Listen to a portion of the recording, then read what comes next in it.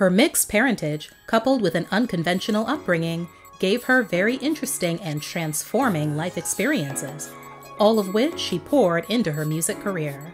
She had great success for several years before taking a hiatus that would end up lasting nearly 2 decades. Let's find out what happened to Swedish singer-songwriter Neneh Cherry.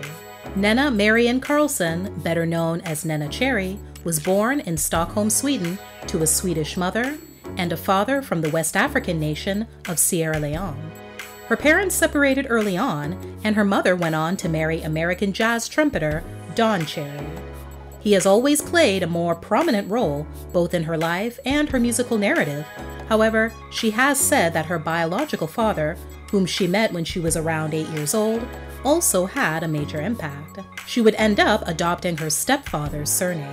She grew up in a very musical family, and through both of her parents remarrying, Neneh gained step-siblings and half-siblings that would all pursue some sort of musical career, including singer and stage performer Eagle Eye Cherry. In the late 60s, when Neneh was just a toddler, the family ventured to the United States. They would alternate back and forth between New York City and Stockholm for a while. Later, they would move to Vermont when her stepfather landed a teaching job at Dartmouth College. Some of her earliest memories of music was playing on the swings in her childhood home while listening to the Jackson 5 and Sly and the Family Stone. Her stepfather, being who he was, naturally brought a lot of music into Neneh's life. She has fond memories as a child being in the presence of many famous musicians, such as Miles Davis. After dropping out of school at the age of 14, she went on tour with her stepfather and was introduced to the punk scene. While on the road, she became good friends with Up, the singer from British punk rock band The Slits. She eventually moved to London, where she began finding her voice in the city's emerging post-punk, reggae, and hip-hop scenes. She even lived with Ari for a time after taking her up on her offer to join the band. Another reason why she felt it was time to separate herself from her homeland had to do with her alienation from a country that wasn't as progressive or open-minded as it is now. Culturally, when I was growing up, Sweden was a very different place, and I felt like I stood out like a sore thumb. While living in London, Neneh would move through several bands over time, including New Age Steppers and Rip Rig and Panic. She also occasionally DJ'd on Britain's first black music pirate radio station. The following year, Neneh entered a very brief marriage with Rip Rig and Panic drummer Bruce Smith, and at 18, had their only child, a daughter. Not too long after that, Neneh would meet producer Cameron McVeigh. They would marry several years later and have 2 daughters together, both of which would go on to have their own careers in music. Eventually, Neneh would sign a deal with Virgin Records. Her debut solo single, Buffalo Stance, was released in November 1988 and peaked at number 3 on the UK singles chart, as well as the US Billboard Hot 100, and captured the number 1 spot on the US dance chart. We always hang in a buffalo stance. We do the dial every time we dance. I give you love, baby, not a romance. Her debut album, Raw Like Sushi, dropped in June the following year. During the promotion of the album, Neneh would find herself pregnant with her second child. She then caused an uproar in the press when she performed her hit single on British music chart television program Top of the Pops with her 7 months pregnant belly on full display. Several more singles off the album, including Man-Child, Kisses on the Wind, Heart, and Inner City Mama, also received global attention. Neneh was nominated for a Grammy Award the following year in the Best New Artist category. She would unfortunately lose to Milli Vanilli, who later had the award revoked when it was discovered that they hadn't performed on their recording. Even though things were going very well for Neneh, there was still somewhat of a dark cloud looming over her and her artistry. The American music industry specifically didn't really know how to place her. She was too black for white spaces and too white for black spaces. She found it to be absurd, but she understood given how segregated the country is, coupled with her own personal experiences. When Raw Like Sushi came out in the US, I wasn't considered to be black enough. They didn't really know where to put me. The music wasn't black sounding. It wasn't R&B, it wasn't straight up hip hop, although obviously in that dimension and world.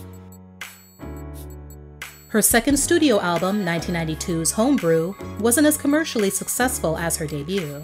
She did, however, gain some attention with the tracks Buddy X and Trout. In fact, a remix of the former with the Notorious B.I.G. received considerable recognition.